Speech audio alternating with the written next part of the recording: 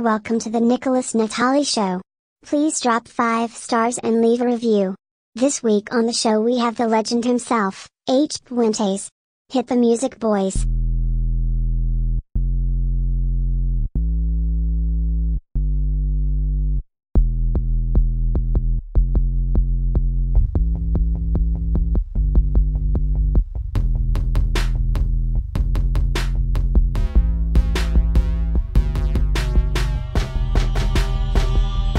Nickolas Natali show. Hello and welcome. It's a beautiful day in sunny San Diego. It's a little overcast outside. This is the Nickolas Natali show. I am your host, Nickolas Natali. I meet with individuals that have found life strategies to live a more fulfilling life. Today we have a very special guest, Puentes, in the building. Hey, what's going on? What's good? Has done a lot of things and is going to continue to do a lot of things. He's running for City Council. San Diego City Council. District 1, baby. District 1. So there's a lot of cities in San Diego County. So you have to dive say in. San Diego City Council. San Diego District City 1. Council. But yeah, we're going to start off. So you were born in New York City. I was born in New York City, yep. Beth Israel Hospital, and then in Manhattan. And my grandmother had a place in Elmhurst, so in Queens, and that's where I was for the first 2 years of Existence. life. Yeah, and then we headed over to Texas. Nice. Yeah. And so then it's Katy, Texas. Katy, yep. So we landed in a little town called Katy. Might as well. It's just Houston. It's just out west on the I-10, and then we were there for maybe 3 years, something like that, and then we headed over to this other little place called Cypress, which now is a full-blown suburb of Houston. But when we were there, it was a lot of open space. We had cow farms next to our high school, so good old Texas. Did you become a farmer type guy, outdoorsy? Outdoorsy. So in the glamping sort of way. So we would have, our parties were a little different in high school. Were like bonfire parties. So you would, there'd be somebody on the football team that had, a dad that had some extra land. We'd drive out to the land, and then we'd build a giant bonfire that you probably shouldn't have been able to do. Nice. But that was the era. And then we'd camp out all night and have a good time and have fun. But we would camp out there. Cowboy hats and Spurs? No Spurs. Didn't go that far. Big belt buckles? No, I have friends. Shout out to the friends back in Houston. I have some friends that'll bust out some belt buckles on you. And, yeah. But I was interesting. I have a really weird background in that. I was ESL, which is English is your second language. So my first couple years of school were in a class to get my English better. Oh, wow. Ironically, Spanish was our first language. My Spanish is not as good as my English nowadays. Because practicing? Yeah, because of practicing, and just being in the U.S. and over in Europe, I just didn't get to use it as much, and so salsa dancing and salsa music was my when people had Elton John or other kind of music, the Queen or mine was all salsa singers. Yeah. So I've always been in this place where culturally at home things were different than what they were, and so I always was able to be understand all these different types of cultures and types of people, so I never took it far, but I'll rock a cowboy hat on you. Yeah. Hey, but Spurs, I don't know about Spurs. Yeah. A little too much. Yeah. Strong. That's cool that you had both cultures. I feel like that really works to your advantage. And I heard they call it Venezuela now for Texas, right? Because of a lot of the Venezuelans are occupied. Oh, I didn't know this. Yeah. So I haven't been back in. Geez, I left when I was 17.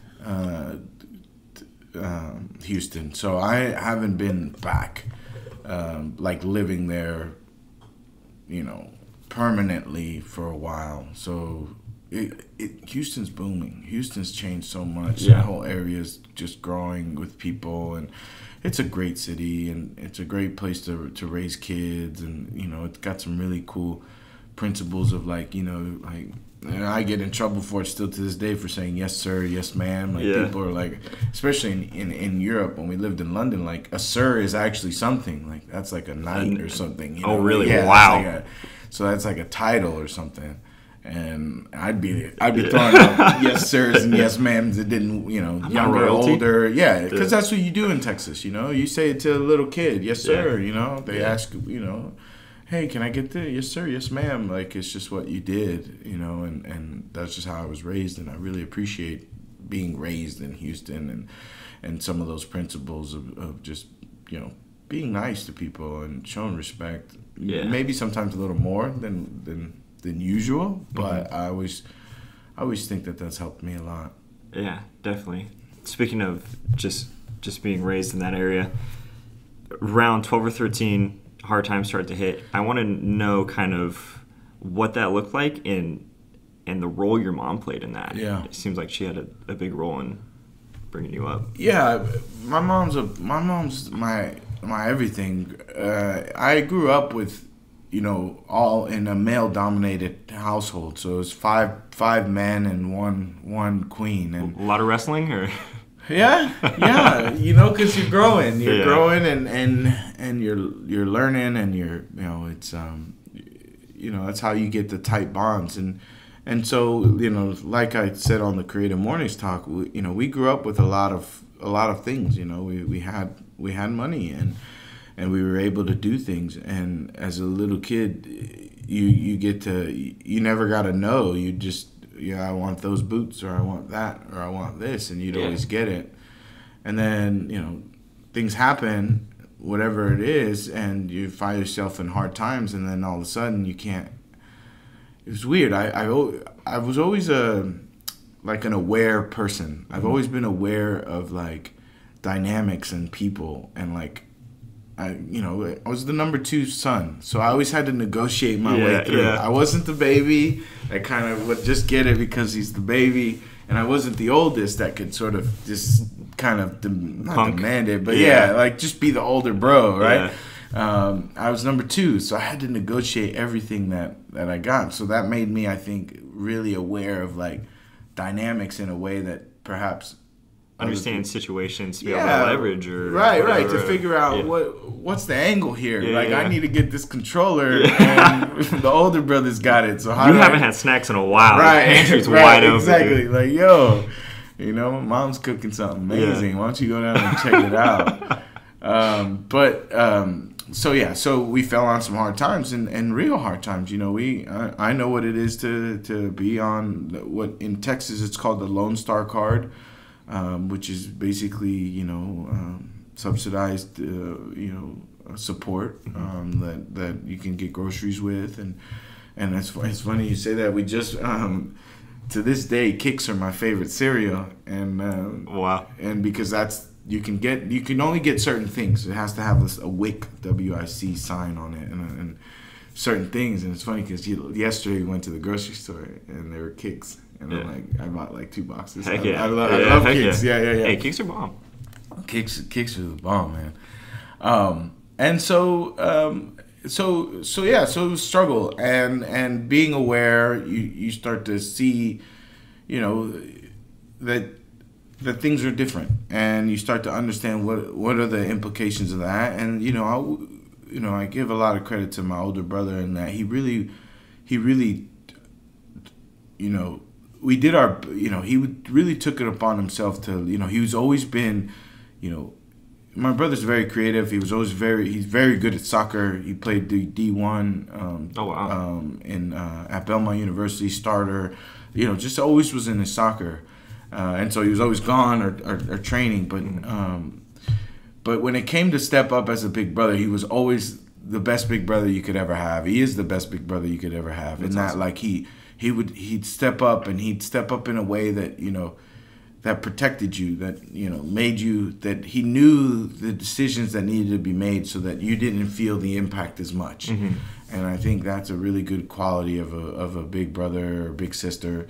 And I was just blessed to have that. And so, you know, with him, I realized, like, that we had to, he kind of took me like as his little deputy to be like, okay, like, things are different now. Yeah. We've got to step up. Yeah. And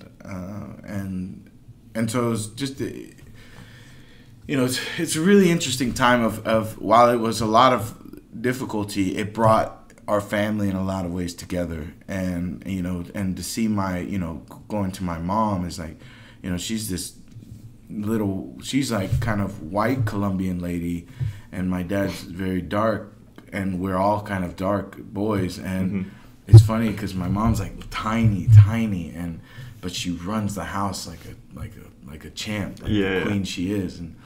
And she's got authority in that voice. Yeah. And when we were in struggle, she stepped up to, that's both not my easy. parents. No, it's not. Yeah. It's not. And both my parents did. And they said, like, they went back to school late. They were the first married couple to matriculate, basically go through the university and graduate from University of St. Thomas in Houston. Like, they were the first. And while we were struggling, they had to go to school. And so we knew, Kay, my older brother, like, understood that we had to step up, and that means we had to cook, we had to clean, So it's funny because in my house, all of my brothers, we all know how to cook. We can iron, we can clean. Oh man, we can do all the work. Prepared you to be a husband, man.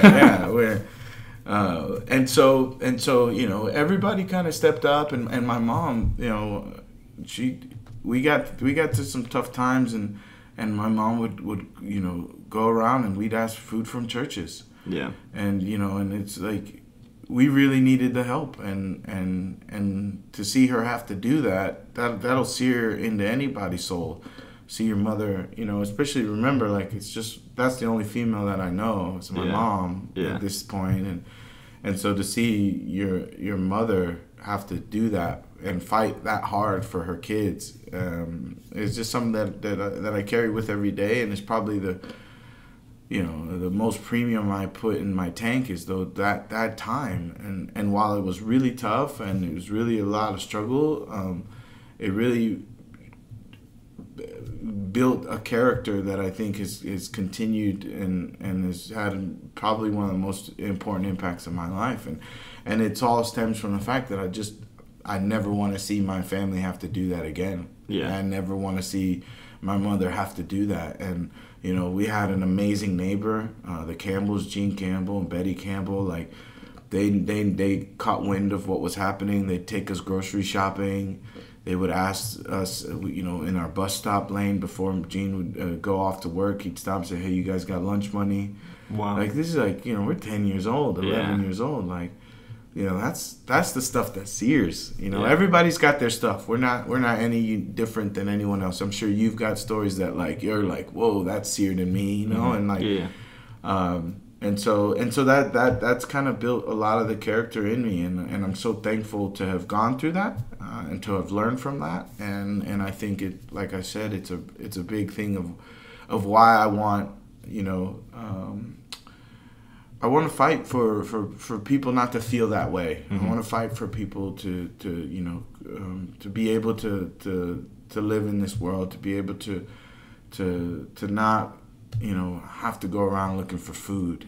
Some basic stuff. We got to do a good job of making sure that everyone can eat. And in this time where we're the most wealthiest country in the history of mankind, we've got to do a good job of making sure that nobody's going to bed hungry and no one's struggling, and give it our best shot. And that's kind of molded me into where I'm at today. Nice. Love it.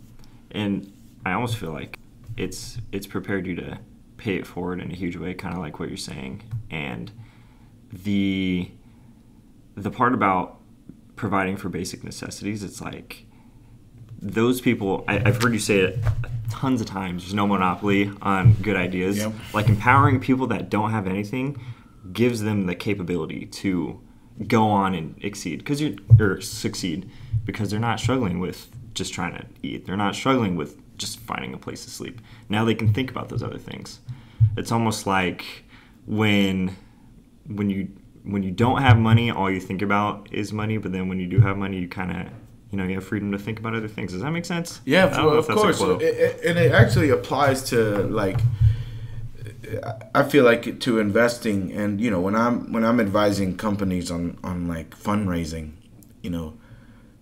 the biggest thing that we work on a lot of times with respect to like the soft skill stuff is you can't be desperate. Yeah. Because the problem is when you have this scarcity mentality, people sort of smell that in a very human way, like it's just a species kind of way. Like you can see that desperation in people, and then it makes it very difficult. And so it's finding that peace. It's similar to like, why when you're giving a treat to your dog, you wait to the tail to stop.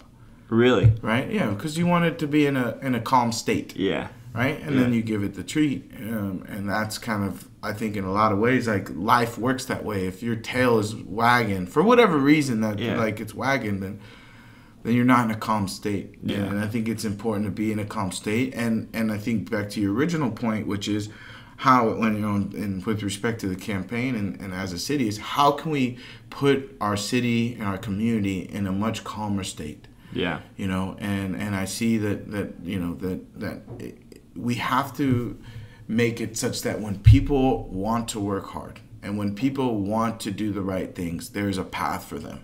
Yeah. If you don't, that's fine. You can, this is if they say free country, you do what you want, and I support that. But I think that for those that do want an opportunity, they should be able to have access to it, and we should do our best to make sure that that pipeline, that onboarding process, is as clear.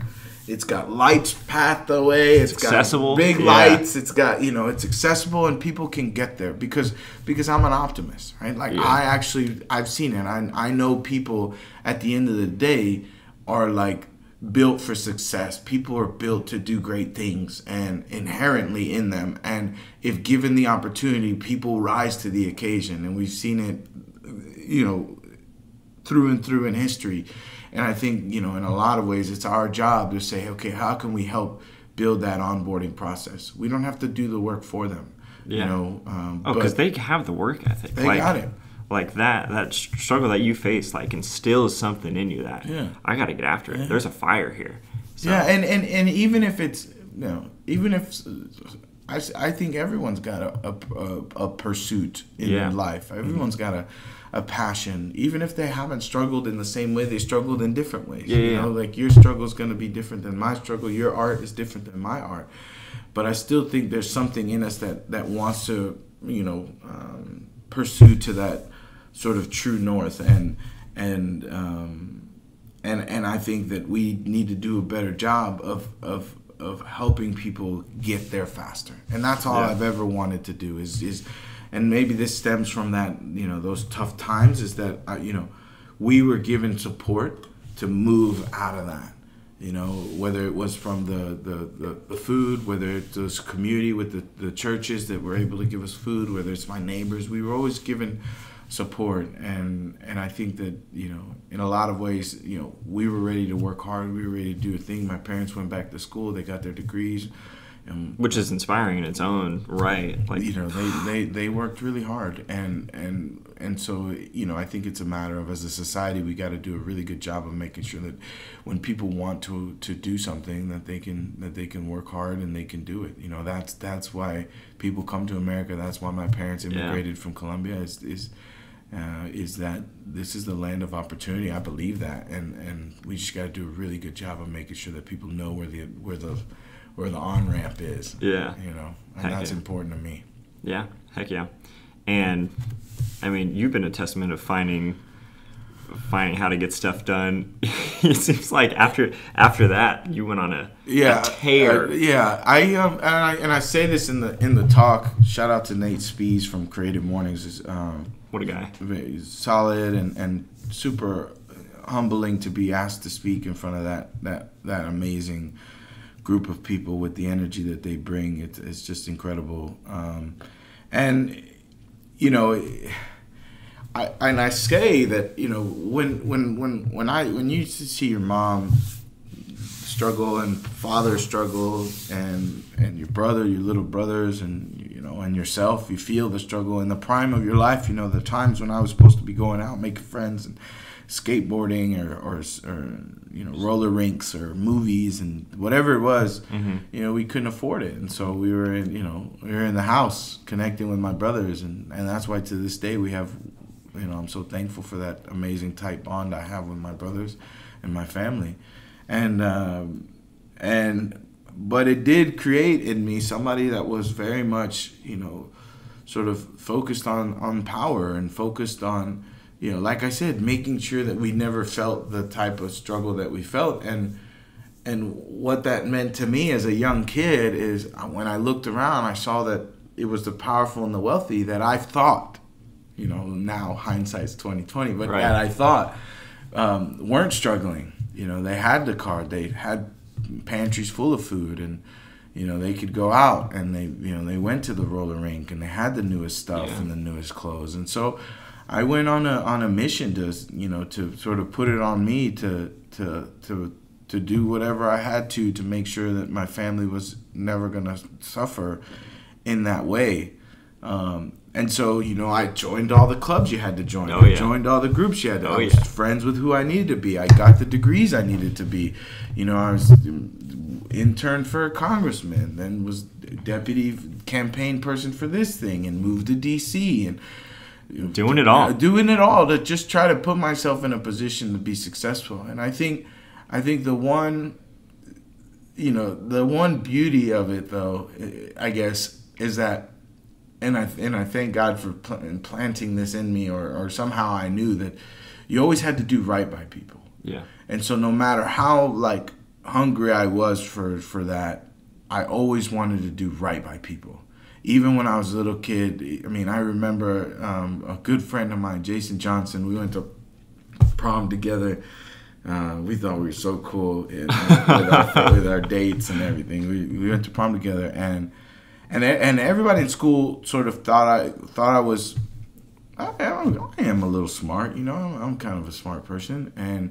And Jason came up to me one day and was like, look, I want to get into Howard. I really want to get into Howard. Nice. And I need help with these SATs. I'm struggling. Oh, dang. And I'm like, I'm not any smarter than you or anything, but let's study together. Yeah. Let's study together. And he would come over and we'd be studying his SAT, practicing. And I'm his age, and I'm giving him advice and hey, don't stress this. And just because I knew that treating people right was always the best path forward. Even if you wanted to achieve wealth or success or power, you had to do that in a sustainable way. Yeah. You can't just tear through people and then wonder where they're at afterwards. I always knew that. I always did people right, and that's actually. Ironically, that I amassed more, and people respected me more, and they gave me more responsibility, and so Jason got into Howard. But it changed his trajectory, and he's so thankful for that. And that was a moment where I just realized just doing people right. Yeah. And so while I was very much focused on my future and my career, and once again making sure that our family never suffered in that way, it was always done in a sustainable way. I always understood that you plant seeds for growth. Yeah. That you don't go and rob the one little carrot that's in the garden and then be starving later. Yeah. I always knew that we made sure that we planted enough seeds, and that we watered, and that we nurtured it, and that we grew it so that it could provide a bounty later on. And maybe we don't realize that right now, but that long-term vision was always in my mindset, and how I treated people and how I interacted with people. Don't do it at the expense of other people. It just it doesn't. And look, I don't do it. And this is a big part of who I am too. Is I don't do it because of a normative reason, which in other words means I'll give the example. I've been a champion in the tech world for diversity, big time. Yeah. And we worked on a project. I'm sure we'll talk about it a little bit, but we worked on a project to really address the inclusive issue in diversity and in tech in particular, right? And try to get different types of people, really sharing in that growth and in that wealth that's being generated in that sector. And basically we got we got Connect, which is the organization I was part of the executive team there, to work with Southeast San Diego, the Jacobs Family Foundation at the Jacobs Center, and the city of San Diego to build an accelerator down in Southeast for diversity focus for LMI, people of color, women, LGBT, veteran, disabled entrepreneurs. And they get 6 months free desk space, they get mentoring, all that stuff. And people ask, like, how did you sort of navigate through that? And I mean, that's a great question. Convince people, right? And to me, it was like, look, I'm one. I get passionate. I love passion, but I don't think that the normative argument, meaning we should do this. We should have more diversity in tech because it's good for women or good for brown people or veterans need our help. Yeah. Right? This isn't about being a savior to me. To me, what's much more compelling and has always been compelling, and this goes back to probably my ability to negotiate and there's a 2-year-old trying to get the controller. It's just kind of a different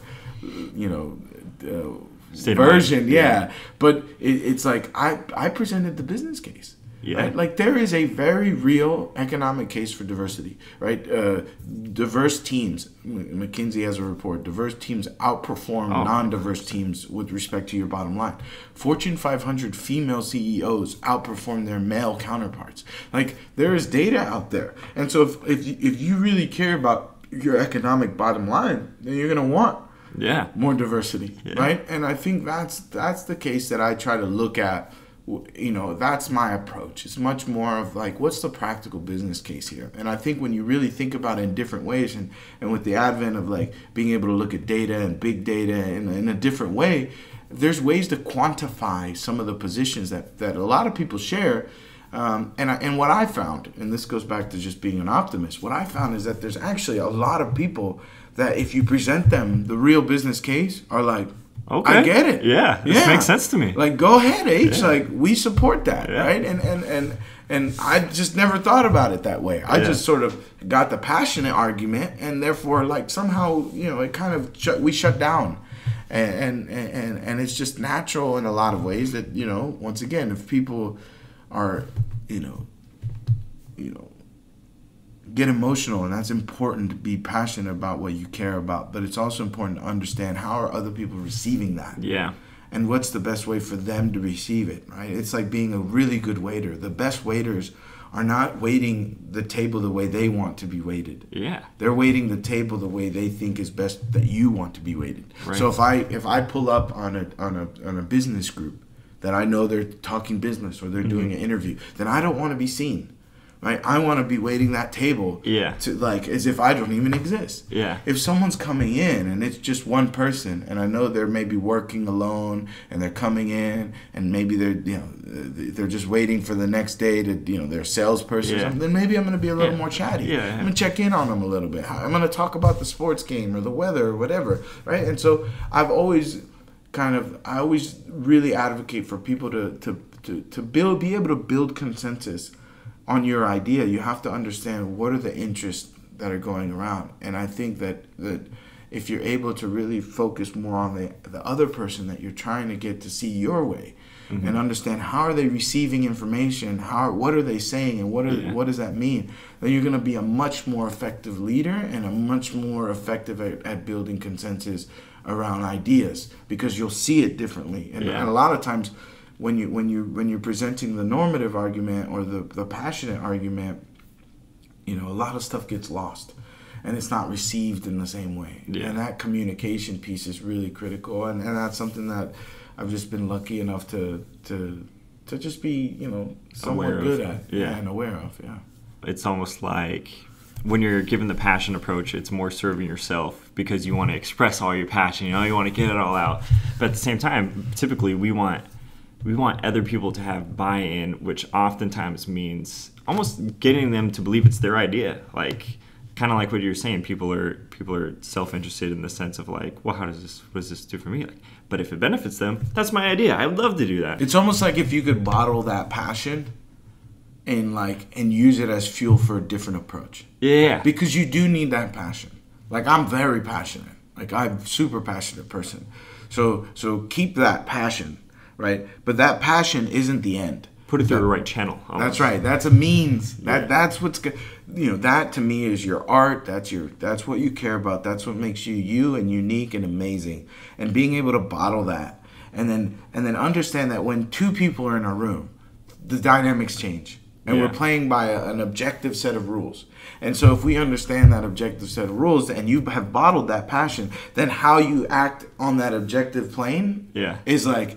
That's when your passion is really, really effective. And if you look at any effective leader, any effective person that you admire, they're using that. They're bottling what they're most passionate about, and they're executing on an objective plane, understanding how to build consensus and understanding people's interest and what makes them click a little bit, and they're working that channel. And I feel like that there's a and then I go on to the Creative Mornings talk, that there's a little bit of an imbalance here between that sort of economic and that sort of political approach, and then the aesthetic, what's called the aesthetic or sort of the art approach. And so I'd love to see more people that do come from that aesthetic or passionate background to take that, can that, put it in there as premium for their tank, and then apply that in the sort of the societal way, the objective plane of society. Not to get too philosophical, but you have to get deep to really understand kind of what we're saying. And a question that I had is, I read a quote the other day that I thought was perfect. They used actors as the example, but it's pretty much saying like actors have an agent because they would work for free. And I think creatives, oftentimes, the things that they're passionate about, they'd be willing to work for free. They'd be willing to do these things for free. So how do you activate creative people to take those roles in, I guess, entrepreneurship or business or political or any of those spheres? So there are a couple of things. One, you have to lead by example. Authenticity is the biggest thing right now. And so I think that people are tired of being bamboozled in ways by just words now. Yeah. And now you actually have to live that life. You don't have to be perfect. I'm not perfect. I mess up all the time. I got family members that get upset at me for things I do. I've got little quirks, little things that about me. I don't like being hot. I get grumpy when I'm hot. I've got my stuff too. So, but I think if you ask 100 people that I've met, and you ask them, a majority are gonna be like, "Man, H is a solid guy.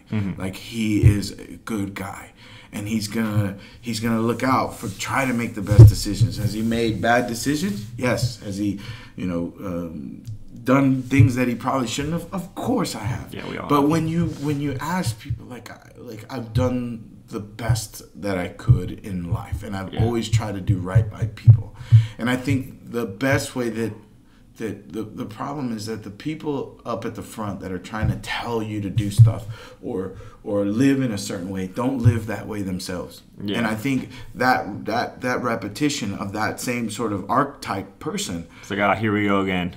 This guy's. And so then you're like, this dude's trash. This dude's trash. This dude's trash. This person's trash. This woman's trash. I'm not gonna do that, right? And the reality is that we need authenticity. We need people that they stand up and who they've been their whole life is who they're telling you to be. And I think that's so you've got to lead by example. And that means that that's a big reason about why I'm running. It's like, how could I stand up in front of 500 creatives and tell them all who's running for office, who's joining the school board, who's going on that planning committee and this town council, if I'm not going to do it myself? Right? And it's really important that we lead by example. And if you're not ready to lead by example, then you can't be in a place to try to tell people what to do. It just doesn't work that way. If you're not willing to go through that yourself or have gone through that yourself, it's gonna be very difficult in a world where people are super skeptic. It's a cynical sort of way of thinking out there, and you have to combat that with authenticity. And so that's number one. I think the second part goes to some of the stuff we were talking about earlier, which is like, you've got to be able to provide the tools and the onboarding for people to be able to make it. And that means that it's I'm learning a lot. I came from the sort of the private side of stuff, business and working with startups and stuff, innovation. And so I think, there are a lot of things that I'm learning, like about endorsements and fundraising and, databases with respect to voter files and stuff, right? And so I think there is a need to be able to just teach some of the practical stuff to people about what does it actually mean to run for office, what does it mean, and what does that process look like, and it's actually not that scary. It is a lot of work, but you can do it, and there's people that do it, right? And you can do it, and here are the tools that you need to do that. And so we've got to do a better job of helping to sort of demystify what it means to run for office and make it easy for people to say, okay, I'll give it a shot. And so I would say those two things. I think you need to be able to lead by example, and we need a lot of people to just give it a shot. Yeah. And we've got to get behind them and support them. And then the second is we've got to make it easier, the onboarding process, right? Like the second person, the third person, fourth person to climb Mount Everest, it should be easier than the first. Yeah. Right? And we've got to do a better job of showing that path, sharing that knowledge, and helping to get people up Everest and to the top. And then when more and more people come, then the easier it is. The easier it is, and the less it feels like insurmountable. Mm-hmm. The something that you said, which I agree with, is like the system is not the problem. It's like the people within the system are the problem. And since I work for a government entity, I see it. Like I definitely relate to that. But I'm wondering how does like change really happen in your side of the government? Because at least on my side, I'm not giving too much context. At least it's more of like military-based things, but it's very bureaucratic. It's very slow, and change takes, from what I've seen, it takes a lot of push because there's so much pushback. Because at least from my experience, like the government has been not huge on accepting change. Just because, also from my experience, they've seen it as we've failed in this way before. Failure is scary. We don't want to fail again. Here's another rule that puts another rule in the chain, so you can't get to that end goal of whatever. So that's a super massive question. It is, and I think there are a couple of thoughts for me. One thing is, I think ultimately, especially in today's society, people don't have a long enough lens, right? And I think you have to think in hundreds and thousands of years. And I think the problem is we live in a world where like everything's about instant gratification. I mean, we got cell phones, and we got the internet. Everything. You have it. And so if we didn't make change in 5 years, better make it in 20. If we didn't make it in 5, it's not enough. We sucked. Oh, got it. I get what you're saying. Right? Like, and I think the reality is we've got to extend that lens, and we've got to start playing chess, not checkers. And I think the problem is people want instant gratification, and they don't understand that we didn't get here overnight. Yeah. We're not going to get out overnight. Yeah. And so we've got to set that understanding that if you're trying to champion, like all the low-hanging fruit is already done. All the easy fixes and the little things that we could do to change certain things, like that's all been done. Like this is the time to like understand we've got some long-term issues we've got to deal with, and we've got to make some really big decisions. And frankly, that's going to take some sacrifice. But I think there are a lot of people that are excited about that opportunity. I think that to finally like stand up and make the right decisions for the long term, I think there is a undercurrent of society that's ready for that. Yeah. We want to do the right thing. We want to start planting seeds for a tree that we may not sit under the shade of. Yeah. Because we've been planting trees that aren't sustainable just so we can enjoy it, cut it down. I mean, I'm only going to be alive for 80 years. It's cool. I'll just sit under this tree. Right. And I think we've got to do a better job of extending that lens. And when you extend that lens, out as far as it's taken for us to get to this position, i.e. the government, in your case, you feeling that the culture, the way that it operates is in such a way, then you start to understand that there are little baby steps that we can take, incremental steps, to get us to where we need to be. And I think in terms of, when I was in grad school, and I know he's kind of an interesting figure in his later years, but General Petraeus, which when he was a lieutenant general, wrote a book called the Counterinsurgency Manual. Now, he didn't write it himself. There were all these other generals that wrote it, and basically it was a new doctrine about how the military operates, and it was a really massive change in how it operated before and afterwards. In that before, the military was sort of not seen as this like community economic growth based place. And when he wrote that book, he said, look, we're in a different world now. We've got to be mindful of our community. We got to be mindful of the areas that we go into. And he wrote this book, and it really changed a lot. Did it completely change overnight? Is there still things that we need to work on? Of course. Yeah. But the fact is that there are ways to be able to champion this type of change in culture. It's just not going to feel instant. Yeah. And we've got to be okay with that in a lot of ways. And what that does when you become okay with the longer lens, that allows you to really appreciate the little steps. Yeah.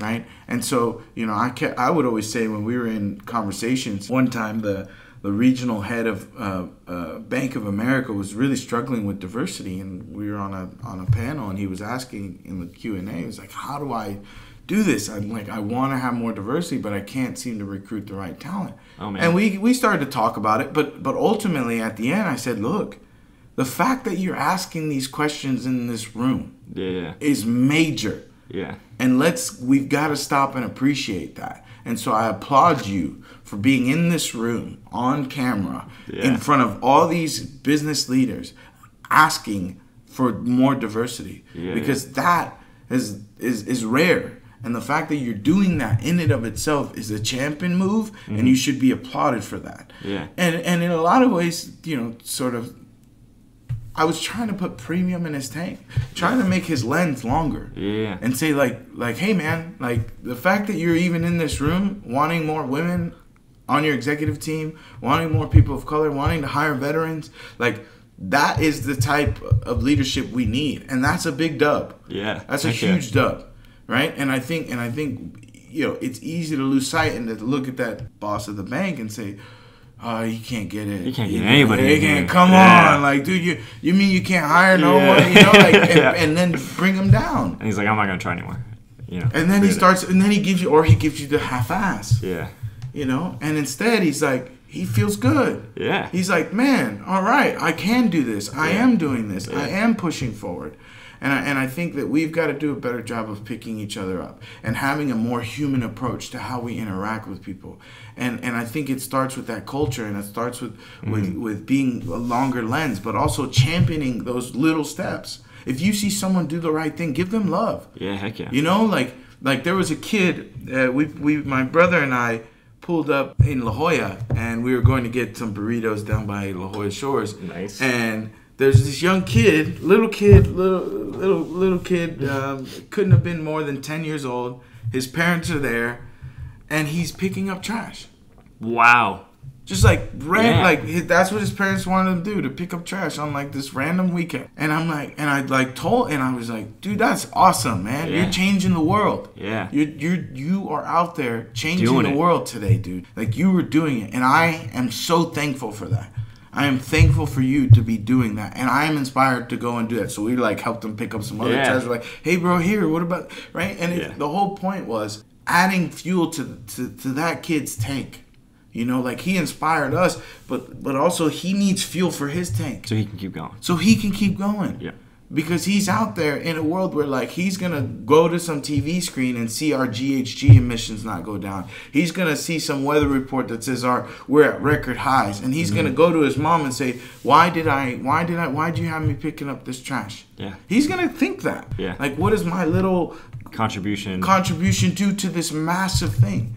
And what my brother and I wanted to fill him with that confidence and that premium to say, no, I inspired these two guys to start picking up. And if those two guys inspire two more, then exponential. That's how you reach scale. Yeah. And so it's like we've got to do a better job of putting premium in each other's tank for the things that we're doing great at. Mm-hmm. You know, we've got to inspire one another to keep pushing. And it's really done at that one-to-one scale that becomes cultural. Like with Connect All, we started with just Nate and I just thinking, and then we added more people, and then we talked to Laura, and then we talked to Greg, and then we talked to the board, and then we went to Pivot the Grant, and you know, we just like we moved one person at a time. We met this community leader, this council member, this individual official, this person, and then we started to amass something. But you have to bring it back to the individual scale and changing that culture. And that culture comes from valuing what people are bringing to the table, right? It's like you've got to love and like show appreciation for that little step, because if you have a long lens, then you know you the realize, little move. Yeah. Like if you're NASA, you're putting satellites in the air, or you're trying to get to the moon, or trying to get to Mars. Like 1 inch off on your trajectory can have closer. you in Pluto, as opposed to Mars. Absolutely. 1 little inch difference here takes us like much further, light years away from where we want to be. Yeah. And that's where we need to be as a society, is understanding these little incremental wins are very important. And when you see people doing the right thing, and you see people, you know, doing the things that get us there in the long term, you gotta champion those people. You got to. And that's the way that real change happens. If not, it's not sustainable. If you force it, or it's just not a sustainable way to do change. Because then there's desire, you know, like we said earlier, from that single person. Of course. It's positive reinforcement. Of course. I always believe that people want to do the right thing. And I always have been amazed at what the human potential and capacity can do. And that's why for our campaign, a big part of what we're trying to do is invest more in our community. Empower people to help us find the solutions for the biggest opportunities that we face. Empower people to come with creative ideas and different approaches. You know, we want people to feel like there is a blank canvas for where we can take our community, where we can take our district, where we can take our city and our country. You know, and there's huge opportunity, and I'm constantly inspired by the how much people want to do work. People are ready to sacrifice. They're ready to make those big decisions, to maybe eat a little bit less meat, maybe, you know, recycle, go that extra step to make sure that you're doing something that's sustainable. I think people are ready for that, and that's how we're gonna get this society on track, and that's how we're gonna really get the most out of where we need to go. Yeah, I think there's a lot of good ideas out there, but not a lot of people execute on them. So maybe just with a little more, just a little push, a little nudge, it'll get them off the ground, you know? Yeah. Propel them to keep going. You know, I think that's a good point. And I think a big part of it also is everybody brings something to the table. I've always believed that. It doesn't matter who you are. There's some unique skill. You know, we talked about it. I don't know if you had it recorded earlier, but we talked about, like, everybody has an art. Yeah. Everybody can paint. Everybody can draw. It's just their style. Everybody's good at something, right? And we don't do a good enough job as a society of empowering people to really learn about what they're really good at. Yeah. You know, we do a good job of getting people to do things that we think they should be doing. Exactly. Right? Yeah. You know, and you can see it with advertising. You know, they tell you to be like LeBron. Or, you know, be like this person, or you can turn on Instagram and they're like, you know, be like this person. And I'm not protected from that. You know, I feel like I want to be like this person or that person. I'm gonna be sitting on the beach every day next to some blue water. Yeah. Whatever it is, but the reality is we've got to do a better job of figuring out what we're really good at, because I think that when you understand what you're good at, then you know what you can bring to the table. And when you get, you know, and people are all unique, and when you get these different skill sets together, you know, I don't know who it said, I think it might have been FDR, it says you give me 7 people in the room and I could change the world. Yeah. You know, and I really believe that you don't need that much to change the world, and a big part of that is knowing what you bring to the table, and really focusing on your art and what your skill set is. Some people are really good operators. You know, they love to get into the nitty gritty of, you know, scheduling and ones and zeros and building stuff. Some people are very technical and they love to just, you know, connect computers with mics and put that together. Some people are very good at speaking and inspiring people. You know, it takes a whole team, and so we're gonna need a community that feels empowered to bring their skills to the potluck, bring their best dish, you know, so that we can all eat. You know what I mean? And so that's a big important part of it, is just being able to identify what is your skill set and saying, hey, like, I'm really good at this, and then we got to empower people to bring that to the table and then utilize that, because there's so much work to be done. We can really use all kind of skills. I'd love to know what experiences you've had that allowed you to find the things that you're good at, and then who are people that empowered you? Who are the people that encourage you to, you know, strive for all of this extracurricular? So art for me, I think, is a really important part of my life, and I thank my brother Khalid for that in a lot of ways.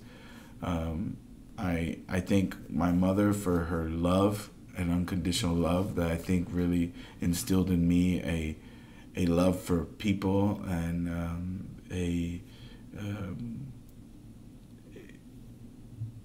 it's like a sensitivity and a care for people, and you know, my mother, she's always smiling, she's always happy, she's always loving and nice, and sometimes too nice to people, and you know, and she just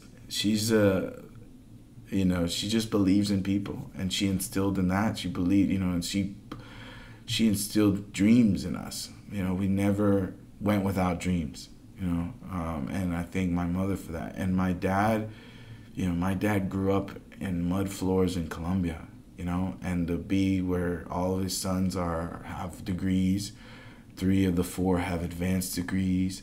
That's amazing. Like, my dad put in hard work and some humility and discipline, and so, you know, my brothers, my 2 little brothers, that just like, they just love and Saeed, just like, he's such a strong, wise man, and you know, instilled in me that you know, that life is deeper, and then you know, JJ Jari, the youngest one, he's the best of us. He's got everything, you know. He's so loyal to his brothers. He'll fight for his brothers, and he teaches me that every day. And then, you know, my wife, God, man, my wife is she's taught me so much. You know, we're so different. She grew born and raised in Munich, Germany. Incredible family. You know, she's the oldest of 4. She's extremely smart. She's a pharmacist, PharmD, and a PhD in oncology, cancer research. Like, she's killing it. She's killing it, but she's the nicest. She's so strong, and she's you know, she's super loving, and I've learned and grown so much from her. And you know, things like, you know, I wasn't always, you know, I'm a big meat eater, you know. Yeah, I like to eat. I mean, I grew up in Texas, man. Yeah, I that's eat right. Steak every day, and she's the one that's pushed me to think in terms of, you know, the amount of meat I'm eating and what that does for the environment. And you know, she's really big on, we use shout out to Farzan at the trolley bag. So we use the trolley bag, which is a startup that we work with up in Carlsbad, a husband and wife duo that have you know, bags that you could take for your grocery store. And she's like always on me, like, did we bring the trolley bags? Like, we're not buying plastic bags, you know. And like really pushing our family to be much more sustainable. And you know, early in our relationship, it always been like that, and it's really taught me a lot.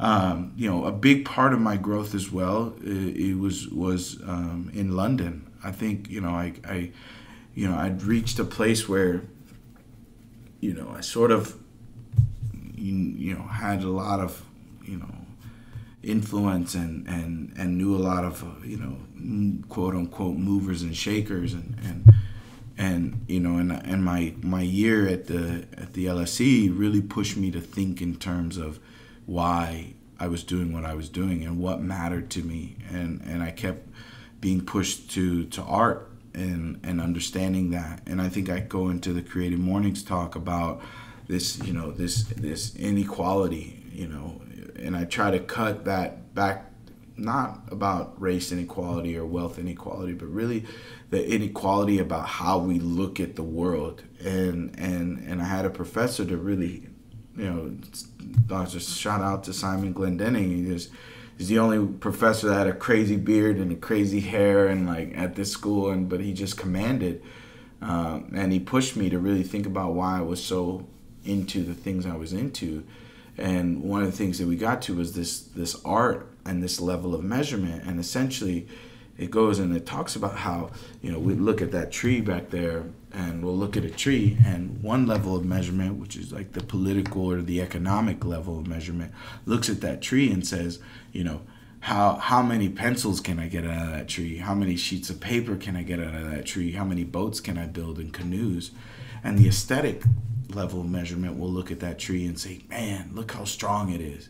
That's a dope tree. That's a dope tree. Look how it takes our carbon dioxide and turns it into, it drinks that and breathes that and then exhales oxygen for us to breathe. Look how strong those leaves are so we can sit under the shade, and look how it it nurtures the birds and really looks at it in a different way.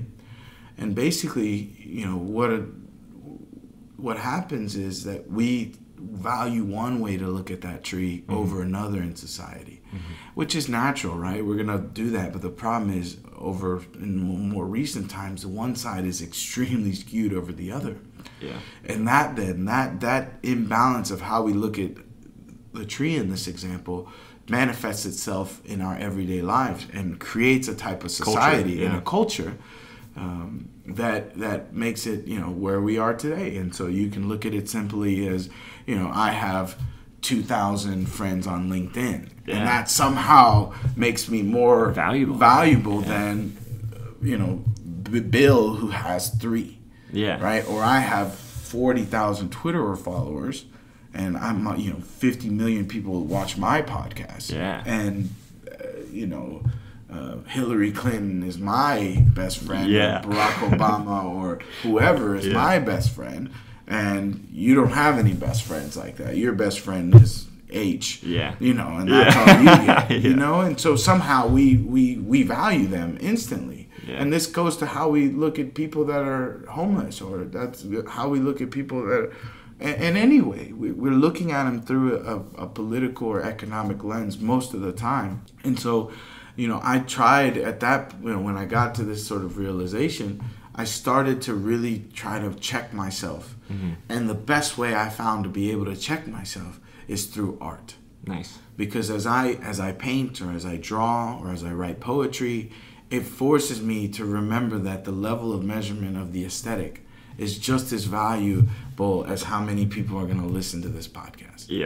And going back to the sort of earlier point of, if I'm not doing it myself, then I cannot ask anyone else to do it.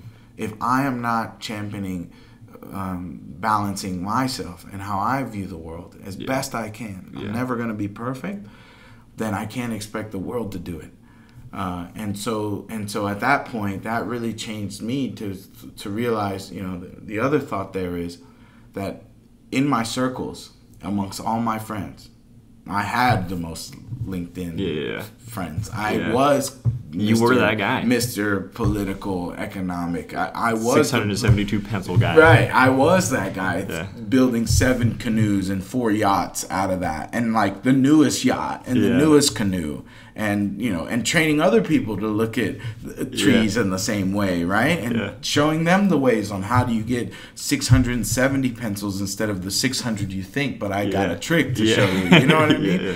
And I realized that in a lot of ways, those that have done that the most actually have to be the champions of those of a new way of the rebalance, right? Because those are the ones that like have that influence. And so if you see me painting, and this has happened a lot now, I've got friends that you never thought would be painting are painting now. Really? Right. And they're painting, and maybe they're not painting, maybe they're playing music. Maybe they're doing a podcast. Maybe they're, rapping or singing. But they've realized, like, because of the example that I read, it's like, hey, I've got to go and do this too. Yeah. Right? Because we are social animals. We're social beings. And we are influenced by our fellow man and woman. And so when you start to see people you admire do stuff, you want to emulate it. Then you want to emulate that. And so I felt that a big part of how I was living in my sort of earlier part of life, and while I always did people right, there was this imbalance and this inequality in how I looked at the world. And I felt it really important that if I wanted people to look at the world differently than how we look at it probably now, that I needed to live by example. And so that kind of has influenced, my whole trajectory since then has changed. I've been painting for over a decade now, and it's completely changed the way I operate. It's completely changed the way I address people. It's going to change the type of work that I like to do. I've worked with gamification startups that are trying to battle student loan debt. I've worked for, helping companies like expand their footprint in the Whole Planet Foundation with sustainable flip-flops from Guatemalan rubber trees. And most recently as an executive at Connect, helping to bridge the diversity gap in innovation and working with people on impact investing stuff. And so it's really changed the way that I look at the world. I still work hard. I still am a champion. I'm just using those skill sets and using that energy to try to help adjust this imbalance in which I see. And I feel like, back to your earlier point on the government thing, I feel like there's a lot of this imbalance in how our government looks at the world, in how our government operates. Yeah. And that's not to say there aren't champions in there. I've met plenty of champions. There's champions on that city council. There's champions in the mayor's office. Yeah. There's champions that are trying to do it, just like I know there's champions in your office. Yeah. We just don't have enough of them. Yep. And we need more of them.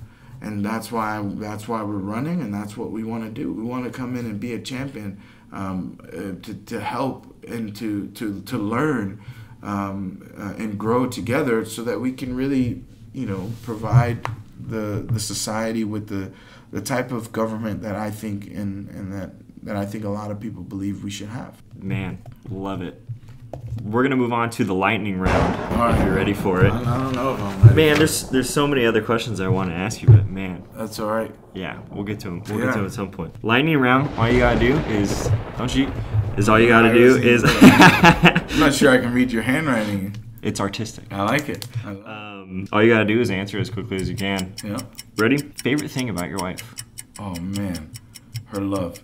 She's unconditional love in the real way, and there's nothing more amazing feeling as a human being than when you're unconditionally loved. She loves me unconditionally, and that means everything to me. What book has had the greatest impact on your life? Ooh, there are a couple. I'll just name them quickly because I think the books together are important. So, Autobiography of a Yogi, The Hero with a Thousand Faces, Celestine Prophecy, The Fountainhead.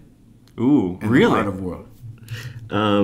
What painting are you most proud of? Ooh, there's one painting that I'm giving to somebody who did something really, really incredible for me and my wife and me. Nice. You get that?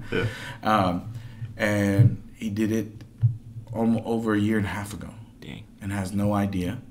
and we just got it framed. And we're going to show the piece on display at the art show on July 11th for the campaign kickoff art show. If you can come, that'd be dope. Heck yeah. And we'll put it, and it's called Herbert.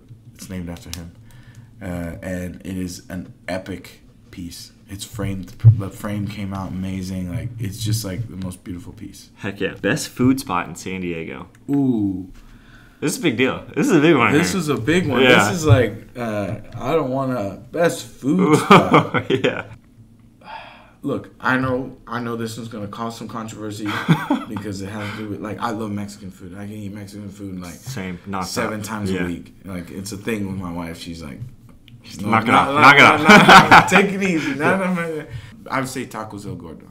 Really? Where's that at? That's down on H Street. Oh my gosh, that's why. I know. It's on H Street.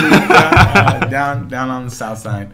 Tacos El Gordo. It's a chain started in Tijuana. If you really? To Tijuana, it's very good. And then if you're down in Tijuana, Tacos El Frank has the best carne asada ones. The adobada is my favorite though.